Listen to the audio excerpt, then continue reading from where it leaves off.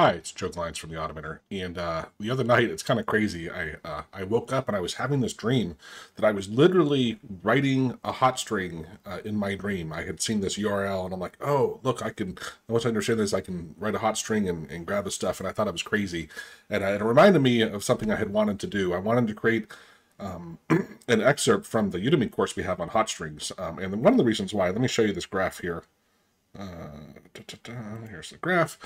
This is taken from the AutoHotkey user survey we did a little while ago, and because we did it 5 years ago as well, I'm plotting some of the biggest changes. There were other ones, but there's two here I want to highlight. The usage of hot strings compared to in 2016 has jumped a lot. Basically, you could say it's doubled, which is awesome. This was what was their favorite thing about AutoHotkey, and if you're not using hot strings, you're missing out, man. I'm telling you, I know I talk about this a lot, but they're amazing, and that's why basically in the following video here, you're going to get nearly half of the course that's in Udemy. I'm teaching you how to use hot strings, all for free. I do have coupon codes for this, and let me put them up here. I did also want to mention, though, the GUIs is actually, compared to 2016, has dropped a lot, and so that's why I thought, at least the beginning part here, I'm going to mention both coupons. So both of these coupons here will give you discounts to the courses. Now, right now, you're going to see the excerpt from the hot strings course. So you can, go through this course. It has a lot of what's in there. I think it's not quite half or so, but it's got a lot of the content from the Udemy course. I just believe hot strings are by far the lowest hanging fruit for everyone to start, using them. So basically, it's like text expansion, right? You type a couple letters, have it remove it, put in a long, even paragraphs. I think in the example video, I use the Declaration of Independence where I dump it in there really quickly. So I hope you get some value out of this. Share it, please share it, like and share it. Also, if you're interested, the great thing about the Udemy courses, besides that I make a little bit of money, which is great, but is that the courses are like 3 to 5 minute videos, right? So they really break it down and very simplify it. All the stuff is going to be slammed into one here. So if you hit pause a lot, great, you can get a lot of the content. Granted, it's not the whole course, but a lot of the most important parts are in here. So hope you enjoy it. I'll jump back in a little later on here just to remind you about the coupons and see how you're doing. Cheers.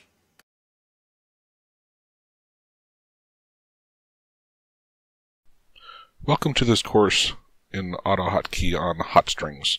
HotStrings are basically like an auto replace or a text expansion tool. Think of it as autocorrect, especially in years ago in Word. You could use it to fix your spelling as you type. The great thing about HotStrings is they will work in virtually any program, any Windows program. So if you're doing instant messaging, if you're doing something in Notepad or Word or your email, it doesn't matter. You can put in a couple letters. So here's my first example. This is just an editor, and I can type B, by the way, period, space, and when I put that in, it will replace it whatever I've told it to replace it with. Another example here. So I did that here in this text editor, but I could have easily done it in Notepad, or I can do it in Word. So regardless of what program you're in, it will, when you type the letters, it will replace it with what you want. And what's awesome is it doesn't even have to be just one line. If you have longer text, like here's the DOI period space, and it just dumped in here the Declaration of Independence. So here you can see it put all of this in here just by typing and now I told it DOI. You can put what abbreviation you want, what makes sense to you, and it will dump in the text for you. So if you have things you type frequently, it's going to replace that with what you want it to put in there. And so it's basically a text expansion. So when you type certain letters, it will replace those letters with what you want it to be replaced with. And it works in virtually any Windows program. Some programs need a couple tweaks to them, the different send types of events, but for the most part, that's the core of it.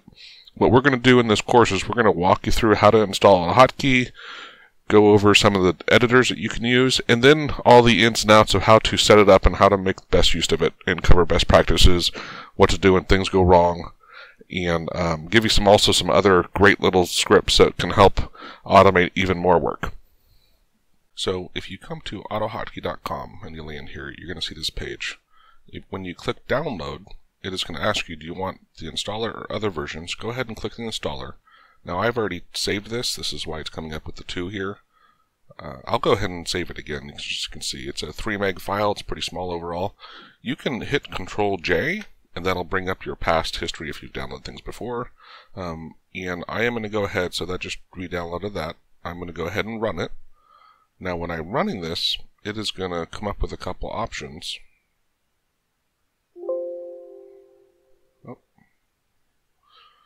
It's going to ask you, do you want the Express installation or custom installation? The default version is Unicode 64. We actually recommend that you use the Unicode 32-bit, and then you probably want to install it into this directory. So you'll hit here, go ahead, hit next. This, it's up to you. You can go ahead and leave these selected. That's great, and hit install, and that's it. It'll install AutoHotkey. You can see here it's a pretty quick, small program. The current version is 1.1.2403. That's as of, I think November 19th was the last version time it was updated. And that's it. You can hit exit, or you can hit run AutoHotkey, but for now we're just going to hit exit.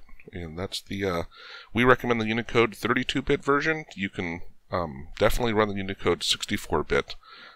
However, there really isn't a big benefit to doing that. However, versus the ANSI, chances are you want to stick with Unicode bit. In this video, we're going to discuss different editors you can use for editing AutoHotkey scripts. Now, AutoHotkey scripts are actually, they're plain text. So let me show you here. I'm using Notepad to show a file. And here you can see it's just plain text. I'm not going to get into what these different commands do. But you can see you could just use Notepad, save it, run it. Notepad works fine. However, there are other editors built that will help do syntax highlighting and IntelliSense, which assist in your typing. So there are 3 main ones that a lot of people use. If you come back to our AutoHotkey.com and scroll down just a bit on the main page here, you'll see there's Site for AutoHotkey. And if you click More Info, you can come over here and you can download it, and it'll just walk you through how to install it. This is the editor we both use. It's definitely one we would recommend, but the other 2 are also equally good. They don't really matter. But let me demonstrate. So there's also Notepad++, as well as AutoHotkey Studio, which is written in AutoHotkey and actually for AutoHotkey. It's got a lot of great built-in features. For that, you go to maestriath.com. And for the other one, Notepad++, there's a thread on the forum which helps you walk through how to install Notepad++. We'll make these links available for you in the documentation. In Site, though, and that is, let me get back to the window. Here, so after you install it and you run it, this is how, notice here, these are the 2 exact same files. Right, so on the left here is Site, on the right here is just using plain old Notepad. And so you can see how having the syntax highlighting can really help you interpret your code, understand what you're doing. It also allows you in here, if you hit this triangle, it will run the script. And you can, have multiple tabs. It's much more flexible than just using Notepad. So that's the core of the 3 main editors: Site, Studio, AutoHotkey Studio, Notepad++, and of course you can still just use Notepad. But we highly recommend taking a couple minutes, download one of them, and install them. In the videos, we're going to be using Site to demonstrate HotStrings. However, they're all equally good. Thank you. Before we get started with HotStrings, we're going to do a little bit of some general descriptions of how AutoHotkey works. So wherever you've installed AutoHotkey, it will have created this AutoHotkey.ahk file, which is the default file for storing hotkeys, HotStrings, and whatnot. I'm going to right-click on this and say Edit Script.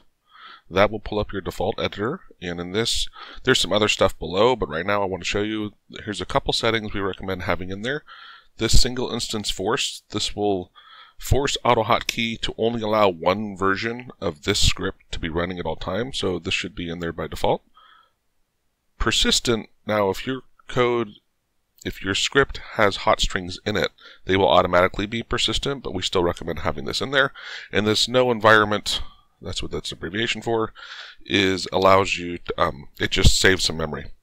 And you can also, by the way, comment down here, say this is no environment. So the semicolon is how you add in comments, and so you can put them, after anything after it's fine. And so right now, if I look at my system tray, this is my system tray right here, there's nothing running. Right? I don't have anything running here. When I hit run, now you'll see that little green H show up. This is that file that I just launched, right? And I can actually, so if I close this, I can right click on it, and I can say edit this script, reload it. There's a couple other things open. I'm going to say edit. That's going to pop me right back into this file. So if you go to launch something and you don't have that green H down there, your script isn't running, so you can't expect it to do anything. In your first script, let's do a simple example here of how you can do a message box. So we'll stick with the normal traditional thing of message box saying, hello world. Now when I run this, so it is running, so I'm going to save it, and now I'm going to right click on this and reload it, right? It is going to say hello world. I'll hit OK. It's that easy, right? Let me go ahead and get rid of this. I don't want that in there every time. I'm going to save it. So as I mentioned earlier, Site, you can click here or hit F5, and now that relaunched that script. So make sure after every time you make a change, of course, you have to save it and reload the script or start it. Because this has persistent in it, you can just hit launch and AutoHotkey will detect that it's running, and then it'll relaunch it. The last thing I'd like to add is that for HotStrings, when you right click here, notice you have a pause script and suspend script. So even though this has hotkeys, HotStrings are affected by suspend hotkeys, whereas pause does not affect them. So depending on what you want, and of course you can just exit, and if I hit exit here, it's going to get rid of the script. And so now, if I even had a message box, it wouldn't run because the script isn't running. In this session, we're going to discuss whether you should have AutoHotkey strings in just one file or keep them in separate files. So if I come over here right now and say go to Task Manager, you can see I have, let's see, 1, 2, 3, 4, 5, 6, 7, 8 different AutoHotkey scripts running right now. This is one, and the rest are doing different things. So the question is, should you put them all in one, which you can, or should you keep them separate? There really isn't a right answer. The general consensus is keep them grouped together in how you use them. If you have certain things you use at work and certain things you use at home, you probably want to have two. If you have certain things that you're going to do on a certain program that you rarely use, maybe you want to have that separate. If you work more and you do both home and work, maybe you want to have one file. I compartmentalize mine. I have one main script which has over 2,000 lines, and then I have one-offs that do different tasks. So there really isn't a right answer. Just know you can have them in one, you can have them in multiple. They are small files. In this example here, I think we can see the size of memory they're taking up. Right, very small size. So, you know, in today's computers, they can easily handle multiple. I think there's a little bit of saving in memory if you have them in one, but it's negligible, so it really doesn't matter. So before we begin writing our first HotString script, I'd like to point out two things that are just good to keep in mind. The first one is the ending characters. Now, ending characters means, you know, when we type an abbreviation like BTW period, right now, you notice it didn't replace anything. The second I hit space, and this is what the ending character means. So there's a space between this N and T, but I could do, this is a new line, this is a tab. So if I hit tab here, it's going to say, go do that replacement, right? So this is how AutoHotkey knows when I see these characters, go look to see if I can put in a replacement for what was typed. So that's an important thing to keep in mind because sometimes you might need to augment this, which you can change. We're not going to go into it now, but you can change that behavior to have it monitor for different characters. These are the defaults, which I have found to be very intuitively, they work perfectly with how you think. You know, often you want a period or a question mark, the exclamation point. All those things, they will tell it to go look for the text to go replace. The second thing is, if you realize you were about to type, by the way, period, and then you don't want it to do it, what you can do is you click away and back, and now when I hit space, it's not going to do the auto replace.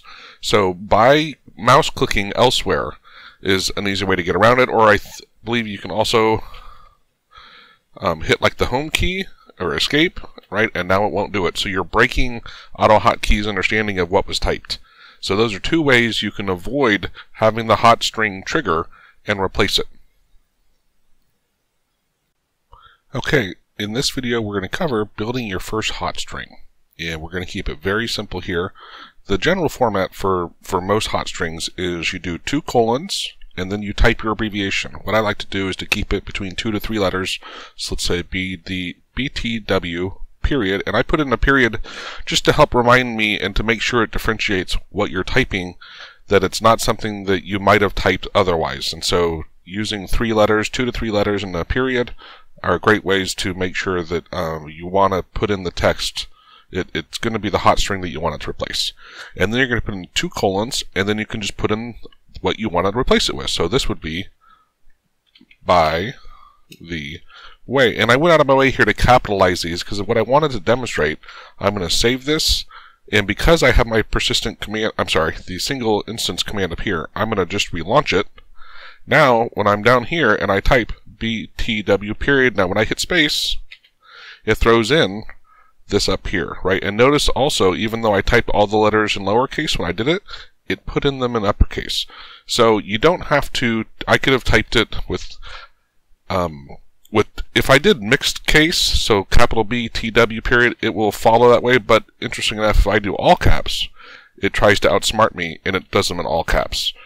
So, however, typically what you want to do is just keep it lowercase. We can, later on, we'll go into how to make things case sensitive. But this is the quick, basic things of, let's do another one here. I'm going to do 2 colons, and let's say GM period, and that is going to be for good morning.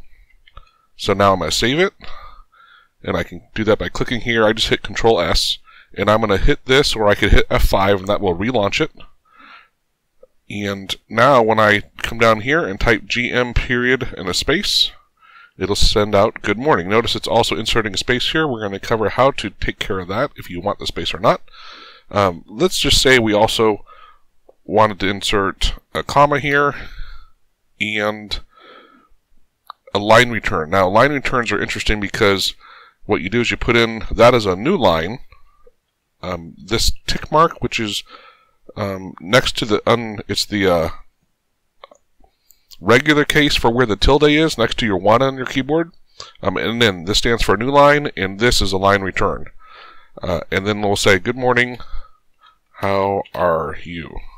So I'm going to save this, reload it, or launch it again, and type GM period. Now when I hit space, you'll see it put in, it actually put in 2 because I have a new line. What I should have had was a line return and then a new line. So let's take care of that. I'll just do it this way. Redo it. Actually, now here's the thing. When you're working in your so normally you don't write inside of your script, right? Because you'll notice when I go to run this, here it says, hey, there's an error here, right? Well, that's because these AutoHotkey doesn't recognize what these are. So you'll just delete that, save it, relaunch. Okay, and this you can tell it should basically blank out, and you'll see that it's run. Now GM period space, puts them in there. Or we can, in different editors, so this one is interpreting as 2 line breaks. So I will do it just with the new line feed. And now when I type GM period space, it just put them in 1. So that is the quick, simple way for HotStrings to get them going. And you can have up to 40 characters in here. Now, generally speaking, that's a lot of text to be typing. So you probably want to keep it anywhere between 2 to 5. Now you could even, if you really wanted it, right, I could have it G. Okay, so I'm going to save this and launch it. And now when I type G and a space, it's going to put that in there. But the problem is, now if I'm typing morning, oh, it's monitoring for that if that was on its own. So if I type G here in a space, it'll do it. But it's monitoring that it's not on its own. So which probably works fine because I'm not going to type a G on its own, but an A on its own, right? This would not be good because I have, and I want to say a dog. Oh look, it put that in there, right? This is why you, generally speaking, You don't want to use one letter unless it's something you're going to use a lot, and then you use a specific letter that, like a Z, something you're not going to type on its own. And then I also like putting in a period. It's just great ways to reduce the replacements when you don't want them. In this session, we're going to discuss sending special characters in AutoHotkey in your HotStrings. And in this first example here, it's a interesting case of this tick mark, which is the key to the left of the 1. Let's say I wanted to have that in my HotString. I'm going to save this. I'm going to hit my browser forward button, which tells it to reload the script. And now when I hit T:\space, notice there is no tick mark in there. That's because AutoHotkey treats this, I can think my little cheat sheet here is an escape key. And what you want to do on the tick mark is you want to have 2 of them together. So I can put in a second one here, and now I'm going to save it, reload, and when I hit T:\space, it throws in that tick mark. So there are a couple keys that are a little bit different characters that are like that, where you put in the tick mark and it will treat it a little differently. So there are some shortcuts. So this is the escape key for escaping the tick mark, which is just 2 in a row. And then you can also throw in the actual tab. So what's interesting here is, let's say I had this tick mark in T. Let's say I wanted to have a tick mark and then the word tight, right? When I save this and reload it, and I hit T period, you would think it would still put in without the tick mark. It would just put in tight. But what happens is there's no T here. It's what it's doing. If we show the white space, is it inserted a tab, right? This tick mark T, and you can see down here. That's how I knew that, right? The tick mark T is going to send a tab character, and then the tick mark R is going to send in a carriage return, and the tick mark N is a new line feed. So those are the ones that use the tick mark. The rest of them, what you do is you wrap them in brackets. And so let's do a demonstration here. So let's say I wanted to have, say, escaping, let's change that to be demonstrating, I can't spell, demonstrating tab.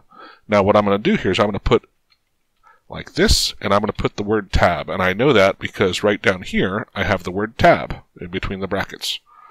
And so, you know what, I'll even do it here. So that way, I'm going to reload it, type T:\space, and notice I had left the white space on, so you can see there's a tab now inserted in there. I could have done that a second way, and you can work them at the same, both you can use at the same time. So I'm going to save this, reload it, and now you'll see there's actually 2 tabs, right? So inserted a tab for this one, and then a tab for this one, right? So that's how I'll insert those.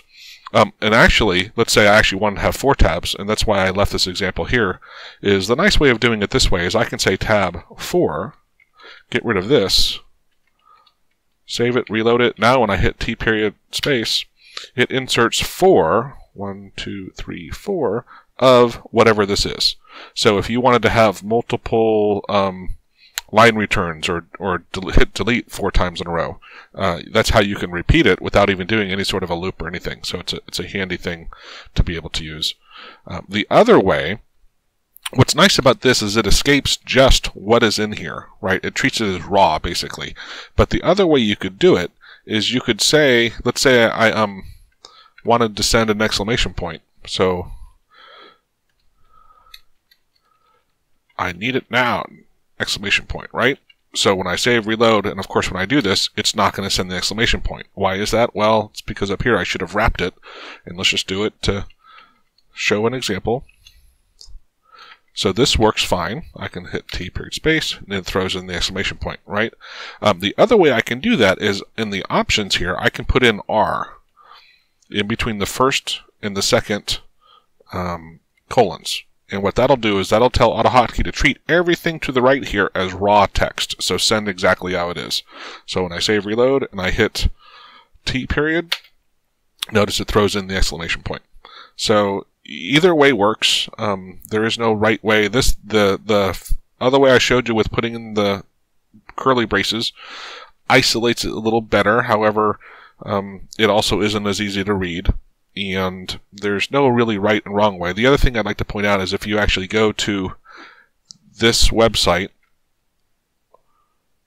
and let's pull it up real quick, you'll see there are a lot of other characters So normally in HotStrings we're sending words, but you can send keystrokes, and here it's going to show you some of the documentation. These are why these first ones are very special. They're modifier keys that affect hotkeys. However, if you scroll down here, you can see there is quite a bit of selection to choose from, that you can send a lot of different things. So if you wanted to send in a password and then hit, enter, or send in password and go page down twice, right? Something like that. They give some good options here. But that's the easy way to make sure on these special characters you get the text that you want. So I hope you're enjoying this course. Like I said, it's just an excerpt out of the Udemy course, which has even more of the HotStrings processes in there and how to use HotStrings and troubleshooting and dealing with a lot of things. But HotStrings are amazing. They're such a great time saver. I hope you're enjoying this course, got a value of it. And again, if you consider purchasing the course, so I have the GUIs one here listed above also, but over my head here. But the HotStrings course is the one that obviously we're featured on here, and it's a great thing to be able to use. Now, you probably if you're this far, you've started understanding the value of them, and just there are some advanced stuff in there that I don't have in this course. But hey, do the research too. Right, go to the help AutoHotkey help files can help you work through stuff, or consider getting the course. Cheers. In this session, we're going to cover HotStrings that are long or have special formatting that you want to keep and just want to make it easier to maintain. So an example here, let's start off with, we're going to have some text, period. And in this text, I demonstrated earlier, you can say, Joe, I'm going to say, put in a new line, was, new line here. And I'm going to hit the tab button, today. Now when I save this, rerun it, and type txt period, it dumps it in here. Notice the line breaks and the tab there. The other thing that inside here I'd like to point out is if under view, if you want to see the white space and view end of line, it'll show you the characters, right? So this is the line end and line feed, and here is the tab, this arrow, right? So this is when you have special formatting, but the other thing is what if this was hundreds of lines long and you don't really want to go through and put in this tick mark in everywhere, or the tabs are actually okay by that as long as it's not at the end, but the tick mark in everywhere where there's a line break. So there's an easier way to take care of that with AutoHotkey. What we're going to do is, let me turn off because this white space is annoying to look at, but it can be very helpful. I think of it as the reveal codes in Word.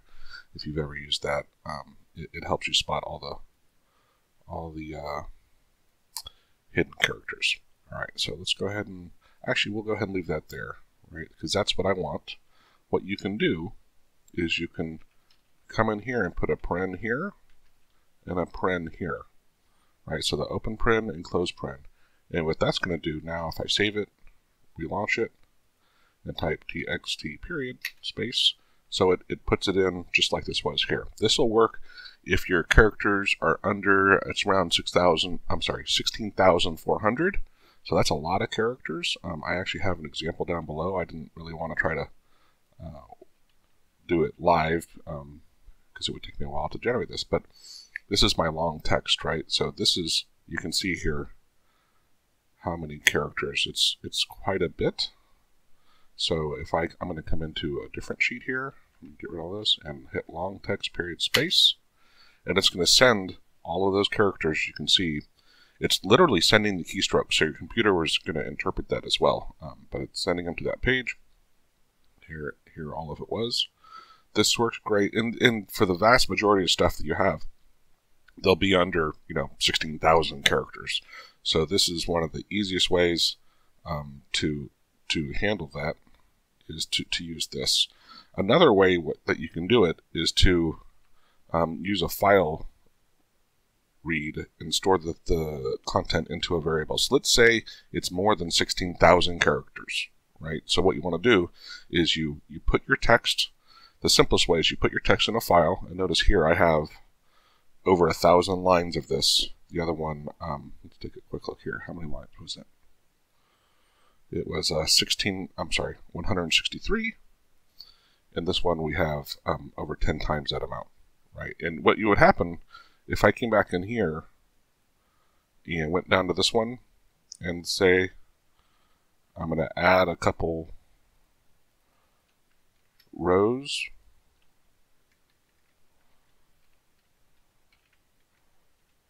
When I save this and relaunch it, notice it says, hey, this continuation section is too long, right? And that's when you wouldn't be able to launch your script. And so it doesn't send partial, it just won't let you launch your script, right? So you want to avoid that. Oh, I still got to get rid of one more line. Save it. Okay, so now we're good. But what I want to do is I put my text in this file here that I want to use in my replacement. And over here, I'm going to say file read. And I'm going to put the path. Well, actually, first I want to put the variable I'm going to store it in. So I'm going to store it in the clipboard. So this is an easy way to do that. And then you put in the path. And so over here, I've customized my site, but basically what you do is you'd find the path to that file. I'm going to say copy path to this file, but you would find the path using Explorer, find the path, and paste it here. What that's going to do is it's going to go read this file and store it in your clipboard. And then all you have to do is now leverage that and say, I'll do txt2 period, and I'm going to do this. We're going to cover the different send types later on, but I'm going to use send input, and this caret, which is over the 6, caret V means control paste, control V, which is paste.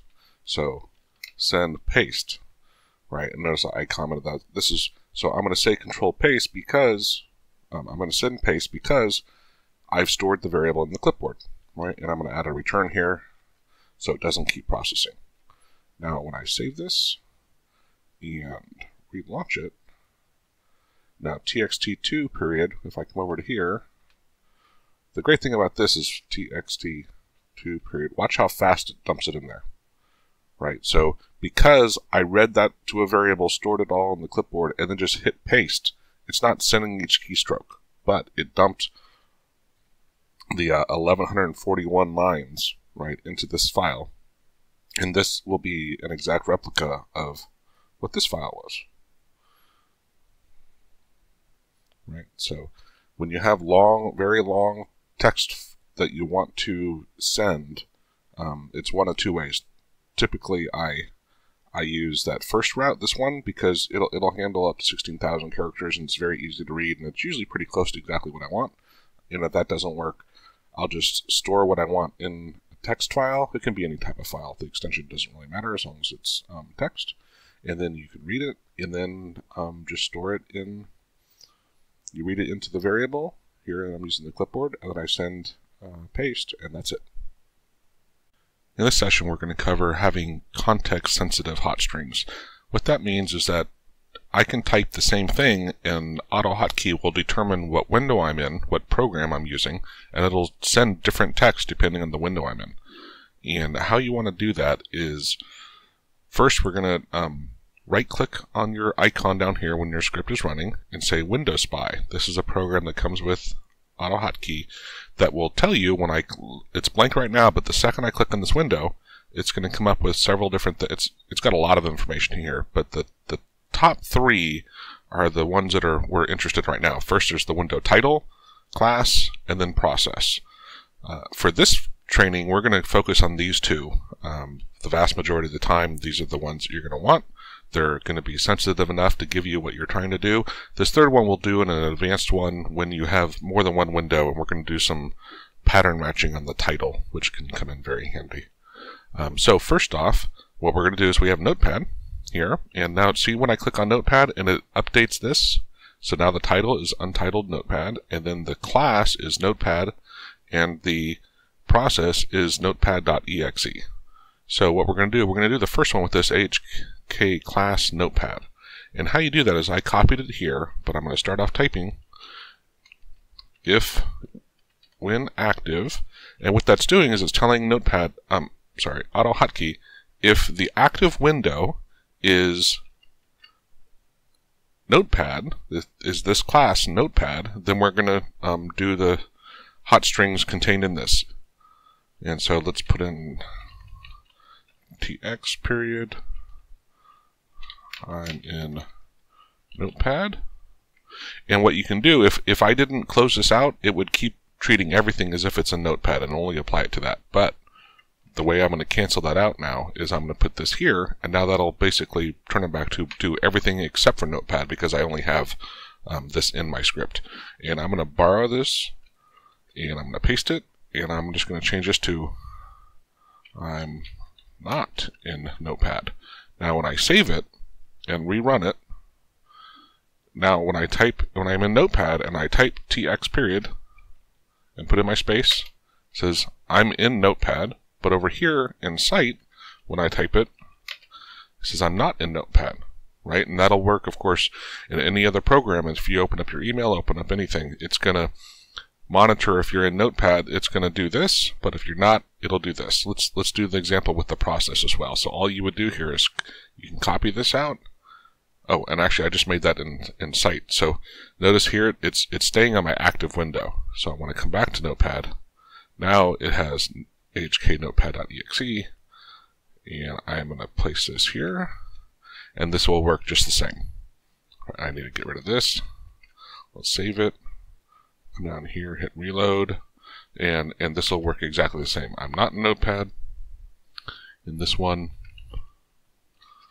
I'm in Notepad. So this is really handy if you have the same thing that you use in different programs, or let's say you want to have a certain password, right, that you pass, and the different programs have a different password. So you could look at the program you're in and have it send a certain keystroke based off that program. I like to use this for doing my comments. And so if I'm in Site, when I type, I can have it set up where I hit R period and it'll put in the semicolon. But if I'm in a different program, it will begin this with something else, because other programs like SQL, you'll have a dash dash, right? And HTML is different, and all the other programs. So I don't have to remember different HotStrings to work in the different programs, and I don't have to think about what program am I in and how do I comment out something. I can just have it type the same thing and it gets sent there. The other thing you want to make sure you do is when you want it to realize you're in a program, a specific program, you want to put that before this one. If I was to move this up before the other one, AutoHotkey, when it's running through, it'll see this and it will never get to this. It'll just interpret this and apply it. So if I save this and reload it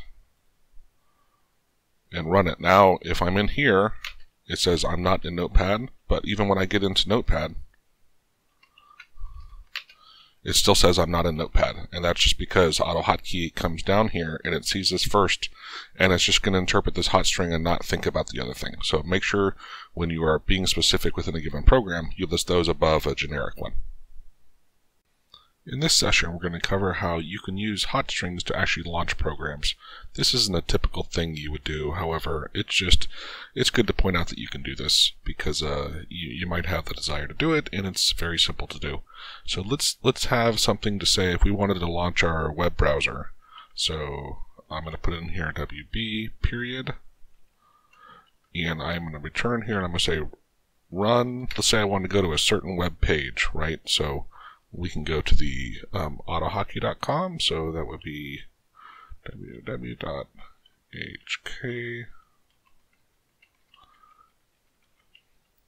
and I'm going to add a return down here.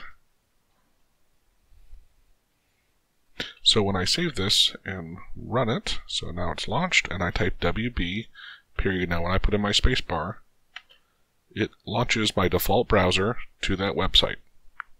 So it's very simple to do. In the run, you can basically put, if you put in a URL, it'll open your default browser. You could put in the type of browser you want and then add as a parameter the page to load. That's a little more complex. Let's say if you had Excel installed. So I want to launch Excel every time I type EX period. So I'm going to say run excel.exe and add a return. The return is what stops it from continuing on. Otherwise, it would run both when I do the web browser if I had omitted this. And actually, I'll do a little demo just to make sure you understand it. So I'm going to save this. Let's reload it. And now when I type EX period space, it's going to launch Excel for me. Now I could be anywhere, right? I can be in any, actually even in Excel, I can type EX period space, and it's going to run another instance of Excel. So it just launches it. Excel works like that because all the Microsoft products, Microsoft will insert the executable in the path. Otherwise, you have to go hunt down and find the path to your file if it's not in your system path. So let's pretend here that I had removed these two, and when I type web browser WB period, I want to run both of these, and let's also run Notepad.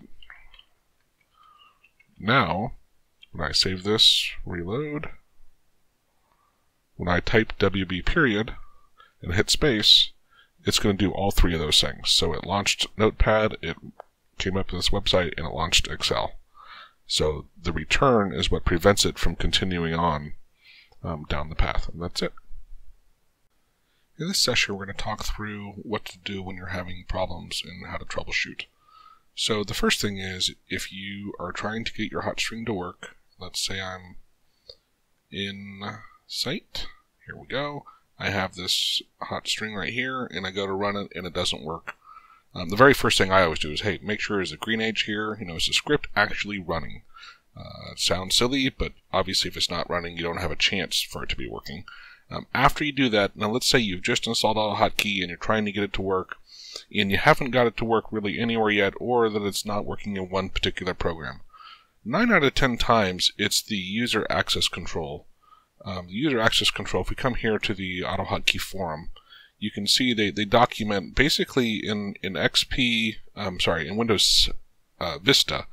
They started off this thing, this uses access control, and what it does is it prevents other programs that are running at a lower level from automating those programs. And in Windows Vista, it wasn't on by default, but in Windows 8 and 10, it is on by default, and actually in Windows 10, you can't even adjust it. When you adjust it, you have to reboot and have it take effect. And so it's an easy thing to change. Now, we don't recommend that you turn it off permanently. However, it is a quick and easy way to test to see if it is the issue or not. So what I would do is open up Control Panel. When you get to Control Panel, find User Accounts. So you click there, and this change User Account Control Settings. This is where you can see I keep mine off. Why do I keep mine off? Well, it's because I am the only person that uses this computer, and I know better than clicking on random scripts or programs I download that could be viruses. So I choose to turn it off. That is definitely not our recommendation.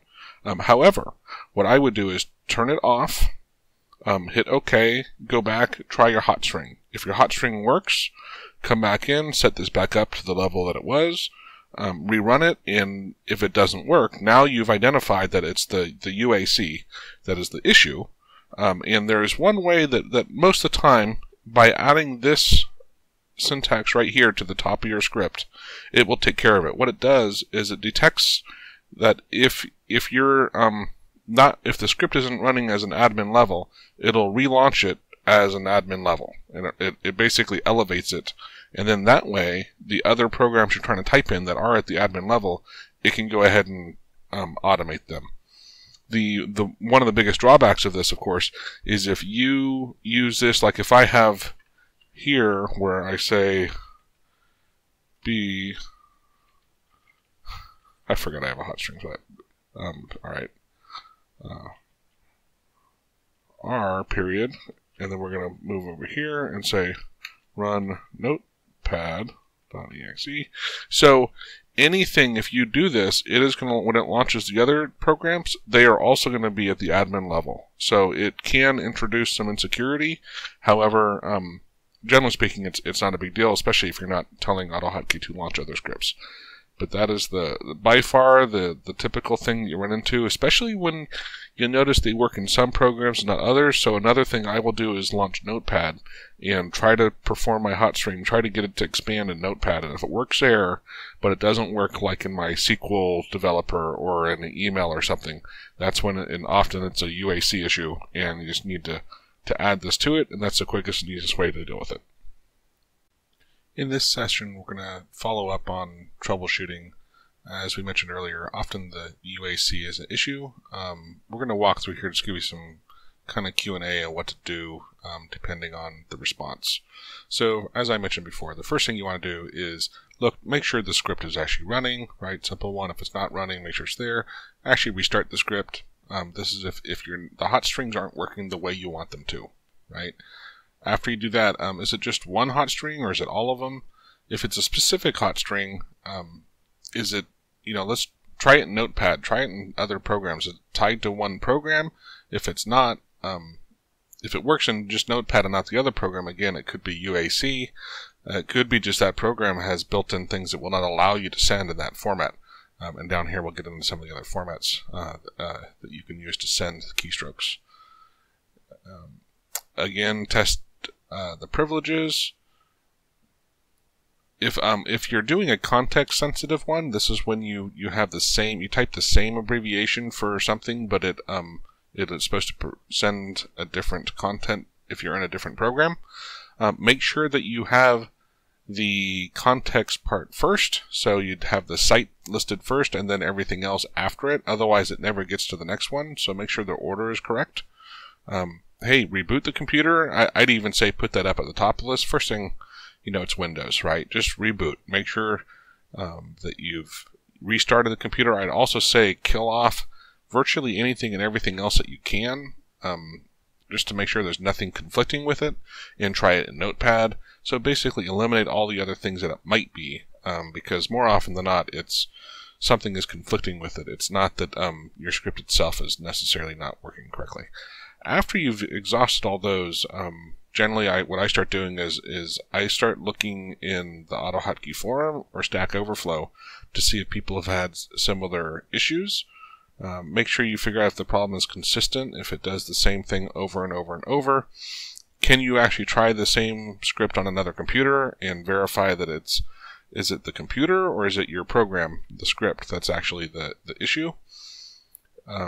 Sometimes if it's receiving some but not all of the hot string, what you might try and do, we didn't really go in depth in these because it starts getting pretty technical.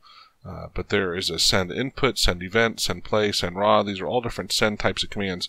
And this first one here, so you can add this pound hotstring SI at the very first one, and what that will do is change the default to doing send input. Then if that doesn't work, try send event and send play. And those they work differently with different programs. Some of them work a little faster than others. The AutoHotkey does a good job of putting the best guess and then trying one, and if it doesn't work, trying a different one. So typically you don't want to play with those, but it's a good thing to say, you know what, I'm going to go ahead and give it a try to send use one of the different send commands. Another thing that'll happen is you won't realize that you have the same hot string in another script, and it is launched before the one that you're working on, and so that is the one that's in memory. And so just make sure that you don't actually have, what I will often do is put in something I'm sure that is not a hot string somewhere at the beginning of the trigger, and make sure that I'm actually triggering off the right one, and then of course you can hunt it down and figure out where it is. If you're doing something with Unicode, first thing to do is make sure you're actually running. And here's the easy way is, I think in here you can come up and see, here's the AutoHotkey version, what version I'm using. AutoHotkey, when it installs, it actually installs the 32-bit, 64-bit, and ANSI and Unicode versions of them. It just depends on what's the default version. And so if you're trying to run Unicode, obviously you want to be using the Unicode either 32 or 64-bit. The other thing that you want to do is make sure that the encoding of your file, so this, let's go back to site here. If we come up here to file and say encoding, right, make sure that this is configured. I usually go with UTF-8 bomb. It depends, of course, what I'm going to have in here. But sometimes that isn't set correctly, and then AutoHotkey won't see the Unicode text and send it correctly.